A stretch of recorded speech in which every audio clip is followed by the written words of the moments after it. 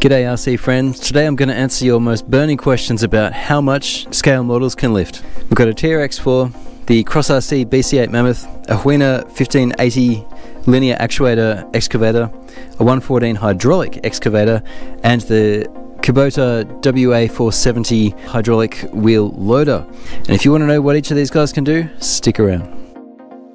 Now my Bronco just has one of the cheap winches that you can get. It's a very small geared down motor. So with this smallest and cheapest of winches, we are going to spool it out. And we shall start with the 2 3/4 pound weight, which is a 1 1/4 barbell. Again, I'll stress this is not scientific, this is just for entertainment. And we've got 1 1/4 kilos or 2 3/4 pounds.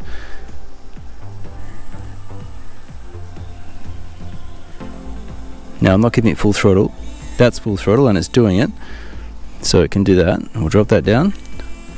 It did the first one. Now we have 2.5 kilos, which is 5.5 pounds. Here we go. Suspension drops right down. Let's see. I don't know if it's going to do this. It might. Ooh, it is. Look at that.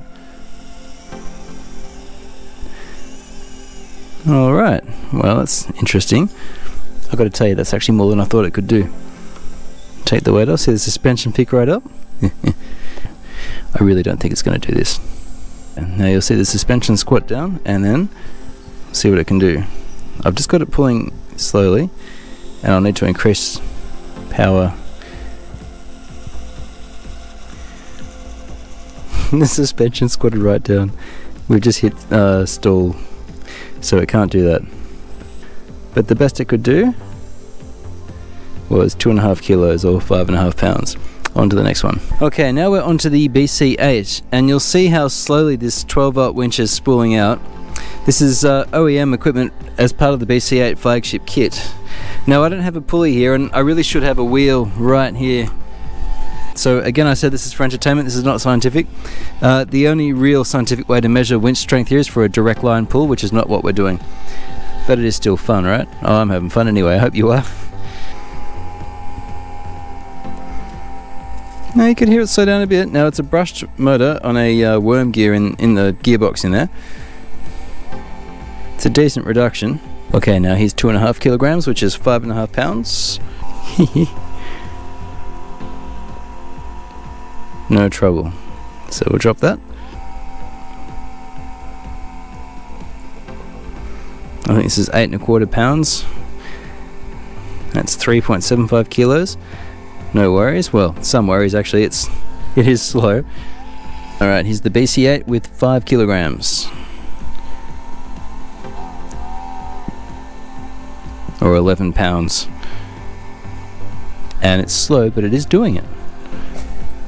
Alright, this is 6 1/4 kilograms. I really, I'm not expecting it to be able to do this, but I guess we'll find out. Suspension's tucking down. It's doing it. Look at that. That's 6 1/4 kilograms. I'll put it on the screen anyway. This is 5 and 2.5 with the BC8. Oh, it's doing it. It's off the ground. Look at that. That's a 5 and a 2.5. I mean, it's slow, but it's doing it. Well, sorry winch, we're going to have to add another one now. I really didn't think it was going to do this. I would have done the Huina first. It really did tuck in though. Okay, onward with the torture test. This is a 5 kilo, 2.5 kilo, and 1 1/4 kilo. Let's do it. Or not, as I think the case is probably going to be now.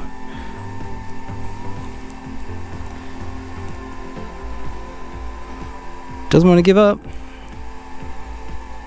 Of course, I don't want to burn this motor out, but it's off the ground completely. Doesn't sound too happy about it, but it's off the ground. That's impressive.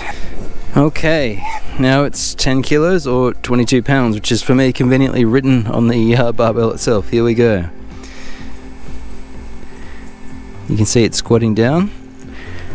The weight's now off the box. Let's see what happens. Can it get it off the ground? Goodness me, I really didn't think it'd do that.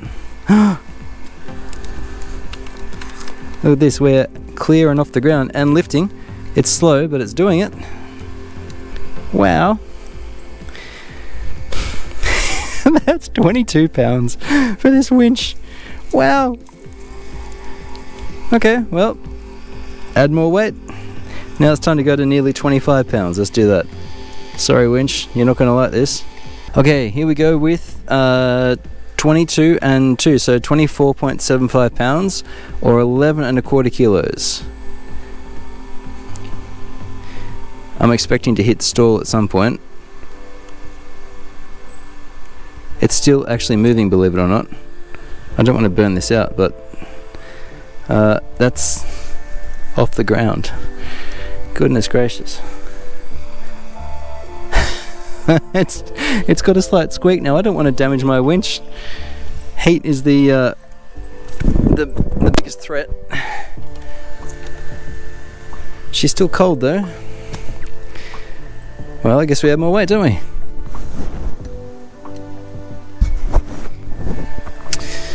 Okay, with growing reluctance and feelings of dread for my winch, we've got 22 and what was it? 5.5. So 27.5 pounds or 12.5 kilograms. 12.5 kilograms for this electric winch. It's a stock winch that comes with the BC8 Flagship. And honestly, this winch is proving to be as tough as the rest of the machine. It is an absolutely incredible machine. It's such an amazing rig. And it's off the ground. The motor's pretty quiet now. It's really bogged down, but it's doing it. I mean, we're off the ground.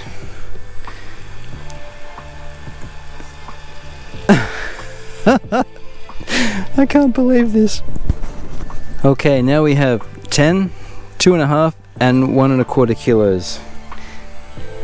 And it's winching.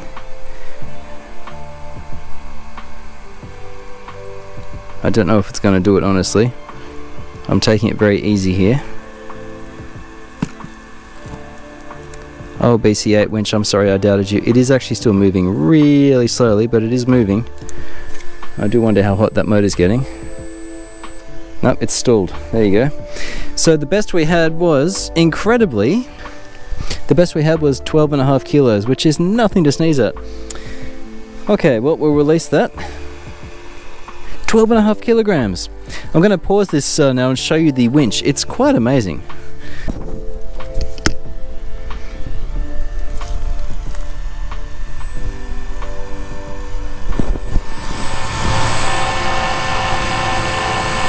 So that's the BC8 winch. It's just a 12-volt motor with a worm gear and comes out the back like that. Now again, we weren't doing this on a pulley, so it had its work cut out for it. Having the rope running over the end of the truck like that did actually give it an advantage, and a direct pull would be more scientific, but I'm just not set up to that. But look, for entertainment's sake, 12.5 kilos ain't shabby. Right, on to the next victim. Okay, now we're on to the Huina 1580 Caterpillar 336D, and it's using linear actuators. It's got tiny little 280 motors in each of these, so it's a worm gear with a nut on the end. Anyway, enough details. First up, 1¼ kilograms. Now we might hear some clicky goodness here, but that's okay because I'm going to do an upgrade video soon for this. Here we go. Oh, there's 1¼ Now we'll also note that I'm using the primary actuators here, which actually it's not those guys. I've just realized I was wrong. It's actually using a worm gear and a this is essentially a worm gear setup. That's for the boom. Anyway, this is 2.5 and 1¼ so it's 24675. It's 8¼ pounds or 3¾ kilos. Up she goes. Alright, here we go with 5 kilos, 11 pounds.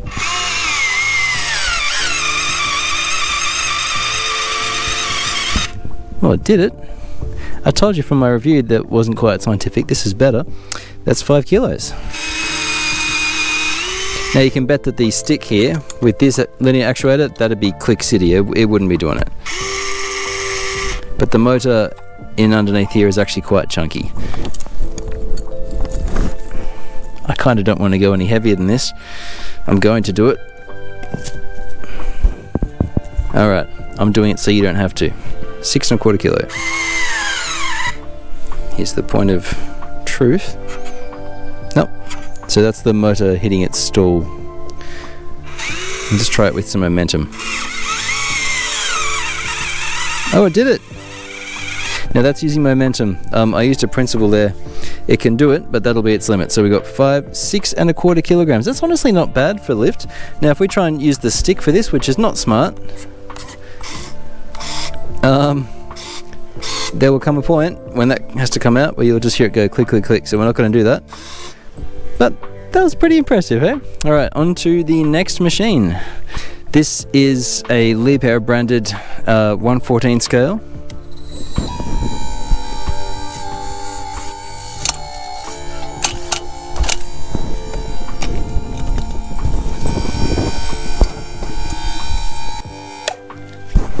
That's the hydraulic pump you can hear. She's kind of noisy. Alright, so we're going to start with 5 kilograms, which is 11 pounds. Here we go. No trouble at all, of course. Alright, we've got 5 kilograms. This is now 6 1/4. She's straining a bit, but it can do it. Now we'll go for 7 1/2. This is 7 1/2 kilograms. Or 16 1/2 pounds. It gets it off the ground, but that's it. So the limit we reached here was actually lower than the Huina 1580, which is simultaneously interesting and disappointing. Wow. Now, since we've got it out, I'll give you a quick look at this machine. This is the hydraulic pump turning on.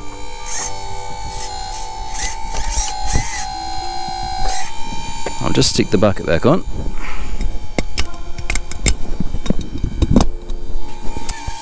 It has an interior, the door opens. I've got the glass out right now so that this GoPro could fit in it for another video. The seat's 3D printed and I stuck some magnets on the bottom of it so I can just park it in the cab. I might dress it up some more. And it's got, I mean, it uses the same radio that a lot of them use, the FlySky, IS6 I think it is. And it's got, you know, it's rather nice, it's proportional. Now all the internals are brushed except for the pump. And I've got, speaking of the pump, I've got this system running at 2 MPa at the moment. I'll show you inside. So that brushless motor there is the pump, and on this gauge, on some other machines they recommend you max out at 5 MPa. This thing gets up to, oh actually it kisses 4 MPa, but it does leak slightly. I'm still getting used to the machine, but I've got it fairly well set up as best I can right now. And it's got the cheapest of the cheap brushed controllers. There's a brushed motor here for the turret control or the rotation, and brushed motors for the tracks. So this is hydraulic, but it's cheap hydraulic. It's not fabulous. It does work though. And I think if I get a ditch bucket for this thing rather than this monstrosity, which is, you know, it's quite large, I think it'll be alright. Right, that's that. Now let's get on to the star of the show. I want to see what the WA470 can do. Let's see what this thing can lift.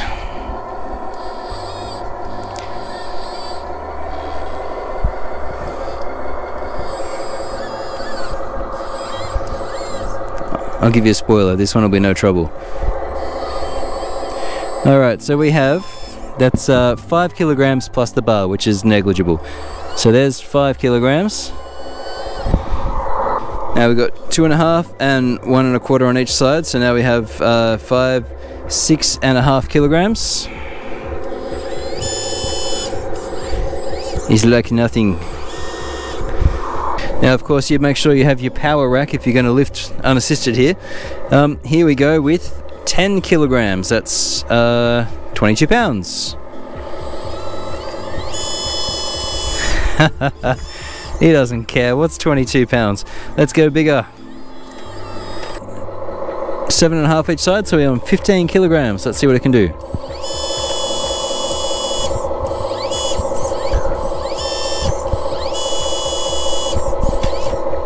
Oh, I've got it up. And it is actually going up, but just barely. Out of interest, what's our gauge show? It suggested we keep it under 5 MPa. Now on this gauge, when we start to lift, it gets to 2.25, and it suggested I can increase the hydraulic pressure, and I might.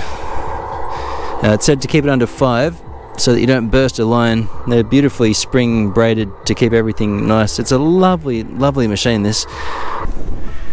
So that's the end of the test for now. We've had the TRX-4 with its lift limit, the Huina 1580, which really honestly surprised me. That little electrically actuated excavator, just a cheapie, it really did quite well. We had the mighty BC8 Mammoth and its worm geared 12-volt winch, which just did not stop. Now we've got our cheap Liebherr branded excavator, which looks cool, and the hydraulic feel of that thing is it's something special. It's quite fun, but it's weak, so it wants a ditch bucket, I think, for maximum enjoyment.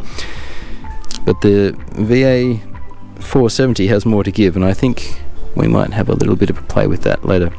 I will finish by saying the 470 here, it did actually get the weights off the ground. They're not actually on the ground here, so it did manage to lift 15 kilograms, which is impressive. Now that's just stock though, and I think if I increase the hydraulic pressure, there's a screw for that in the back here, it might be worth seeing what it can do. I'm not too keen on blowing a line though, because the maintenance would be unfun. But look at the size of this cylinder. It's enormous. And it uses a brushless motor for the pump, which is a similar one to the one in the excavator there, but it's the quality of the components throughout both of these different models that makes a difference. Anyway, thanks for joining me today. That was a fun little distraction for the afternoon, and I hope it helped brighten your day. Leave me a like if you enjoyed it, and I'll catch you next time on RC-TNT.